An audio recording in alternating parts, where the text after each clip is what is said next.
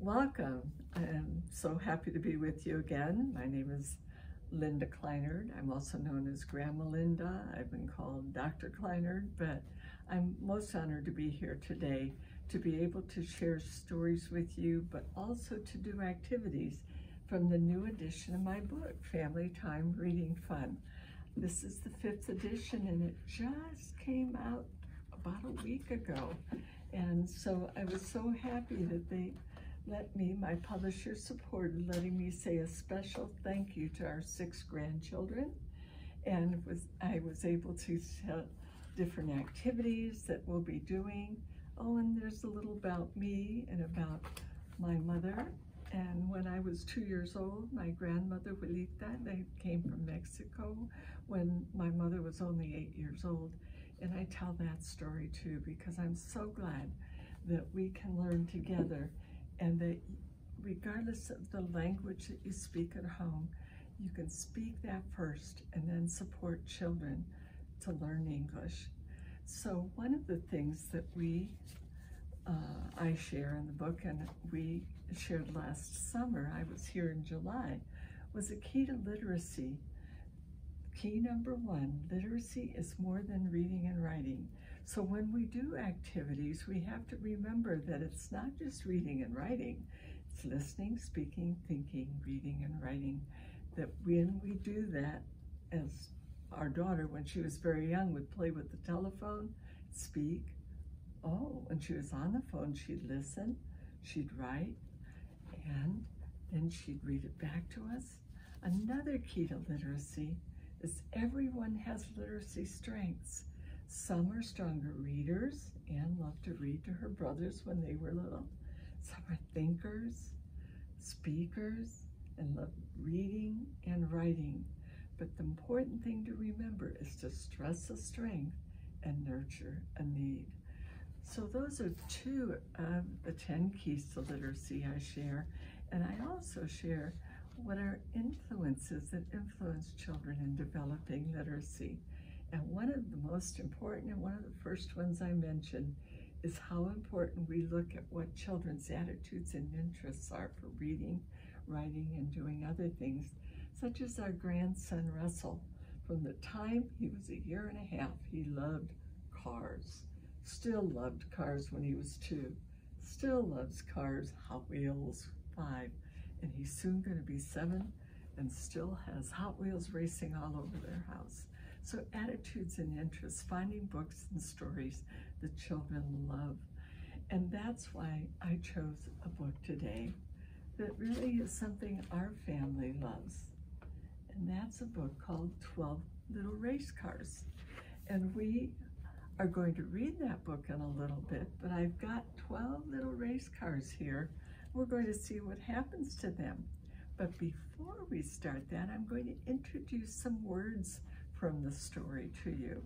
So I'm not going to say the word, I'm going to break the word up. So I say the first part and the last part. And that's an activity in my book that I call Breaking Up is Hard to Do. But it's really not hard if you listen to a word like this. K-R. Can you put those sounds together? What word do you think that is? Car, you're right. Ace. Race, it's about race cars. Track. Oh, they're on a track, that's right. Let's try, those race cars need a crew. Crew, good. And what about race cars having a lot of speed? Speed, that's right. Well, we could do others, but we're going to get into this book so we can have fun, and we might try a few other breakup words, but let's learn about 12 little race cars. What do you know about race cars? There's an activity in my book called Before, During, and After, and it's really important that we ask questions before children read, during the time they're reading, and then after. Most people wait till after they finish But we've got to learn, what do they know about race cars? Do these look like real race cars? No, these are Hot Wheel cars that I have down here, and I have 12 little Hot Wheel cars, so they can come in different ways. But the people that wrote this book are Scott and Judy Pruitt, and Scott Pruitt is a real race car driver. He's raced real cars around real tracks, and we're going to find out, what's he and Judy, his wife, writing about in this book about 12 little race cars. Well, let's find out. 12 race car drivers putting on their suits, fireproof underwear, whoa, under their clothes, and fireproof boots. Why do they have to be fireproof? Right, just in case some fire in the car happens, they won't burn. Starting up their engines, but one won't go. One little race car doesn't make the show. Oh, sorry, Mr. Race Car, you're going to have to go away. Oh, well, let's see. How many does that mean we have left? Oh, 11 little race cars coming fast to race. All drivers trying to set the pace. Oh, but look what happens. One bumps another. Hey, that was me. Oh, one little race car won't take the green. That means the green flag doesn't even get to start the race. How many are left now? Oh, we're gonna have to take a car away again. 10 little race cars now. Zooming around the track, one flips over and lands on its back. Oh, the announcer yells, oh no, not that. One little race car cleared off the track. Wow, they're going away fast, aren't they? Oh my goodness.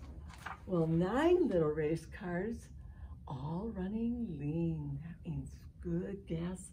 And the race is both of man and machine. Zoom, zoom, zoom. Oh boy. God, sputter wheeze. What's happening?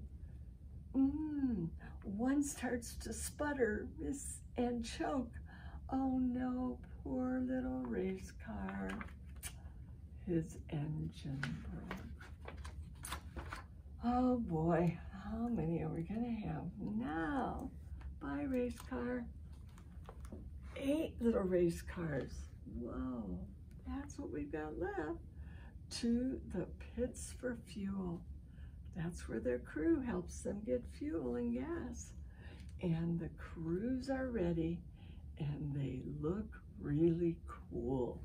There they are, the crew is ready for them. Well, the driver pulls up and hits, oh no, hits his mark. And the engine, oh boy, stalls, and it won't start. Stalling means it's not gonna start. It can't even drive out of the pits. It's all stuck there. Well, 7 little race cars and running 3 abreast. That means they're 3 across. Well, let's get you guys to go 3 across then. And that means we're gonna have one over there.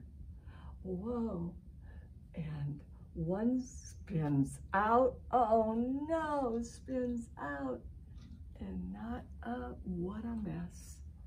The safety crew takes the driver away and he's out of the race, but he's okay. I'm glad he's okay, aren't you? 6 little race cars jockey for the lead. They zip through the turns at a high rate of speed. Zoom, zoom. All of a sudden, just a wink of the eye, and the lead car stops, and the rest go by.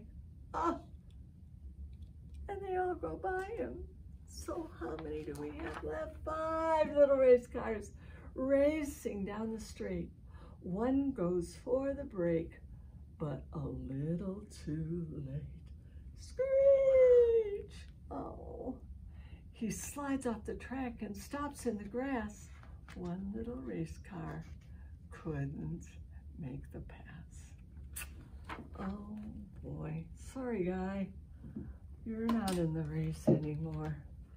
Well, 4 little race cars, is that what we've got left? 1, 2, 3, 4. 4 little race cars getting close to the end, moving really fast as they're coming around the bend. That's the curve in the race. Did you know that? That's what a bend does. One loses his gears. Oh no, and he starts to slow. Poor little race car. That's no way to go. Look at all the gears are what help them shift. Did you know that? Well, look at that. He's got his wheels. But there are now, we gotta take this guy away. Sorry about that you lost your gears. 3 little race cars drafting down the back. Drafting, do you know what drafting? Usually we feel a draft, right? But in a race car, drafting means you don't push on the gas. You just zoom along. One hits debris, that's junk in the way, and his tire is going flat. Oh, see, it's got a hiss, and he got a hole in his tire. So he went to the pit, and the crew knew what to do, but the tire rolled away, and then there were 2. Oh boy, we're close, aren't we? Now, 2 little race cars down to the wire. One overheats, and down, oh my goodness, he catches fire. And the corner workers, they're the people at the different corners with some water to spray. One little race car, wow, down for the day. Sorry, guy, you're gone. How many are left? You're right, only 1's left. Wonder who's gonna win? Well, 1 little race car takes the checkered flag. That's the end of the race. And he's off to the winner's circle, his first win in the bag. Well, the fans all cheered, and the race car driver said, all little race fans, it's time to go to bed. Good night. So there's the little race car that was there and had so much fun. We'll put it right up here for the moment, because at least he was able to win the race, wasn't he? And there were some sentences, and there's a game that we can play called Scrambled Sentence. And here's a sentence from our story. 2 of the cars were out. How many were left at that time? A scrambled sentence means that the words aren't in the right order. We're gonna have to get them in the right order, aren't we? So, what's the first word going to be? What does the first word start with in a sentence? A capital, you're right. So the first word is 10. Can we tell what the last word's going to be? Has a period at the end, you're right. So we know that track is the last one. So what are 10 things that are there? 10 cars, but they're special, aren't they? 10 race cars. Oh, what are they doing? What are they doing? Oh, look at this. Oh, but they're little. Maybe we left a word out. That's possible. So it could be 10 little race cars. Zoom, there you are. 10 little race cars. What are they doing? They are zooming, aren't they? Zooming around the track. That's where they're going, around the track. And that's how we unscramble sentences. We can look at another sentence and remember, I can see what the first word is, but you have to think about it. Here's another one. So they were going around the track, but this is a capital O, so where does that word go first? And what's the last word? With a period, isn't it? And one of the cars did what? One flips over. What does it do? Oh dear. And what does it do? Oh, it lands. Boom. Doesn't it? It lands on its back. There's that last word, isn't it? Do we have time for one more sentence? Should we try one more? Okay, we're gonna try one more.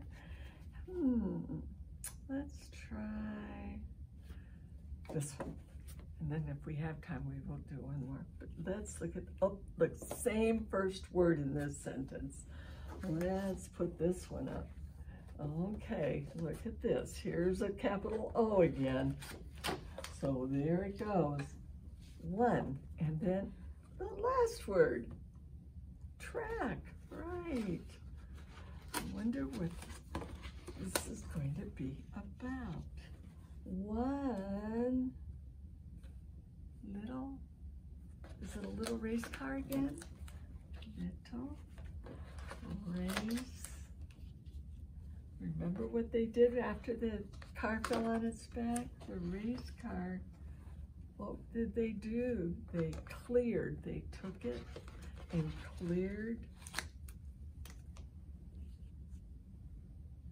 one little race car, cleared off. What's that word? The track. That's right. So they didn't want it to be in the way and get hit by the other cars, did it? Well, I wonder how much time we have now. Should we? Yeah, we're gonna do one more, okay? I love this one because it's the very end of the race.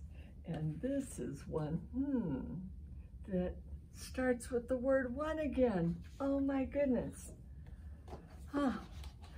There is one. And do you think it's one race car? Well, let's see what the last word is. Flag.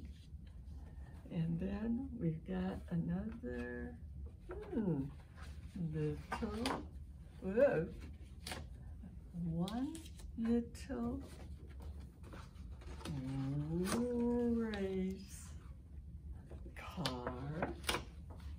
Look at that. What did it do?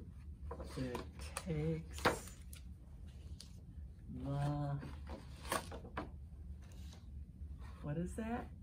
That black and white flag is called a checkered flag. That's right.